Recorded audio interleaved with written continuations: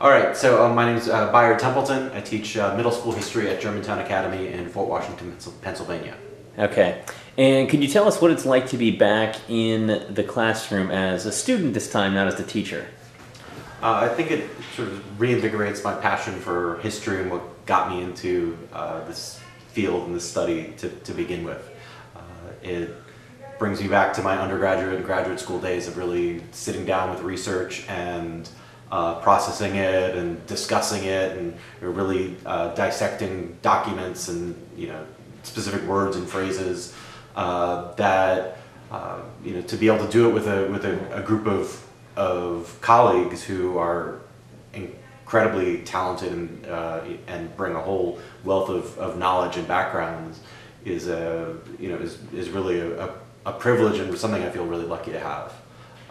And to be on the other side of it, I think when it comes September, I think it will bring me back with a little bit more of a perspective of how my students might be feeling on a day-to-day basis in class, and maybe it's made me think about the rhythm of my class and what makes sense to do in class and out of class, just based on pieces of the class that I've responded well to, and others that have been more challenging. Awesome. Thank you. So why would you say that studying the abolitionist movement is important?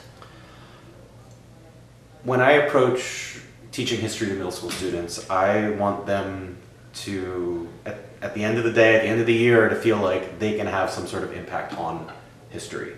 And I try to focus on, I teach some of the traditional pieces and the big names, but I am a real fan of social history, and I've done a project on activism, and since I teach pre-Civil War U.S. history, abolitionist movement fits in perfectly with that, and the idea that individual people and then by getting together as a group could really make a real change, that we're not just talking about a top-down approach, that it's all about the presidents and famous Congress people, but that there are people who come from a variety of backgrounds who really can make a difference. And I think it also helps connect students to people in history who either have similar backgrounds to them that they do, whether it's students of color,